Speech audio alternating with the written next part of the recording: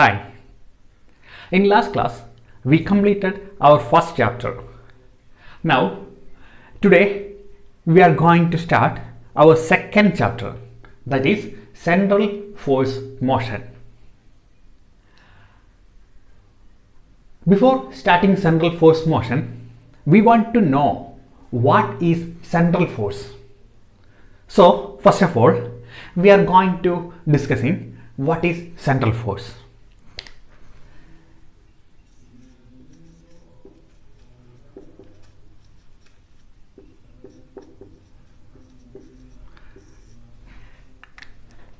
To define this central force, here I am using one example. That is, consider the case of Sun and Earth. So, please imagine this is Sun and represented by the letter S, and this is our planet Earth, E, and this is the center of Earth, and this is the center point of Sun. We already know the Earth is rotating around the Sun in a particular orbit. What is the reason? Because due to the gravitational force of attraction between the Sun and Earth. So the Sun is attracted Earth by using its gravitational force, and this amount of force can be written as the gravitational force Fg is equal to G, and if the mass of Sun can be represented by capital M and the mass of Earth can be represented by small m, then gravitational force Fg is equal to G, mass of Sun into mass of Earth divided by the distance between the center of Sun and Earth, and that can be represented by R. So according to inverse square law, divided by R square. So the gravitational force of Sun on Earth Fg is equal to Gmm divided by R square. But actually the gravitational force is a vector quantity. This is a vector quantity.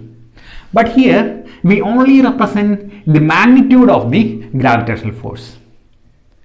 And if we want to convert it as a vector form, we want to add one more term, that is R cap, the unit vector R cap, means the gravitational force is a function of distance between the object. So Fg is a function of R. So here we add the R cap term because it's a vector quantity, and also we should add negative sign here, and this negative sign represents attractive force because the Sun attracts the Earth towards the center of Sun. The Sun attracts the Earth towards the center of Sun. So this is an attractive force.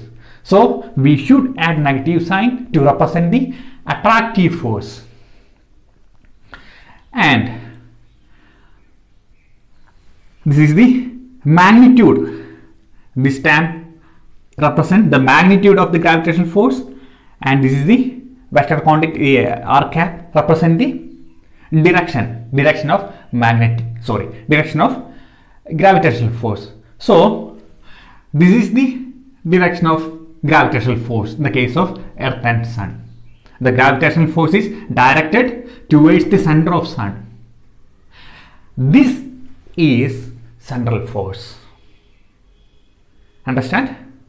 What is central force? Central force on a object is the force that directed along a line joining the object and the origin of the force.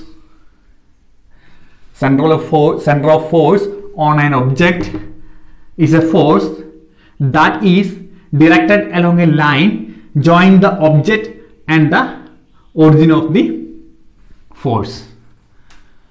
So this type of force is known as central force. Another example, electrostatic force. This is gravitational force.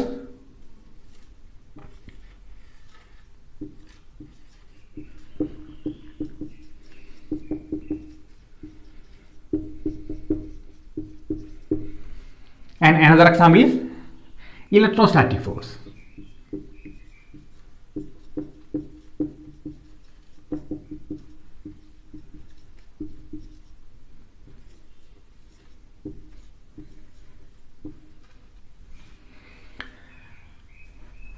What is electrostatic force? Same. What? If we consider a proton or positively charged particle and another particle which has negative, for example, electron. So we placed an electron and a proton in a distance of r. So electron and proton will attract each other.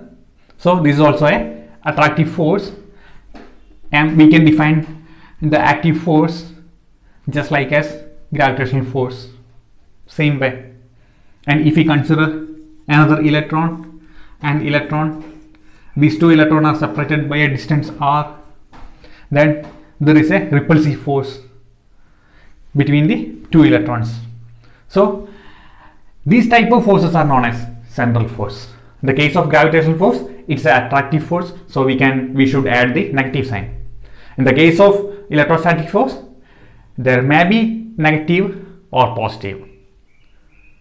So we can represent the force of electrostatic force is equal to K if the charge Q plus Q, and if it is negative Q, or it is Q1 and Q2, then Q1 Q2 divided by R square. Electrostatic force is also an inverse square law, and vector r cap. This is the magnitude of the electrostatic force, and r cap represents the direction of the central force, right?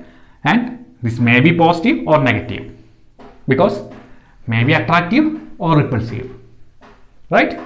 So this is central force. Clear? Okay.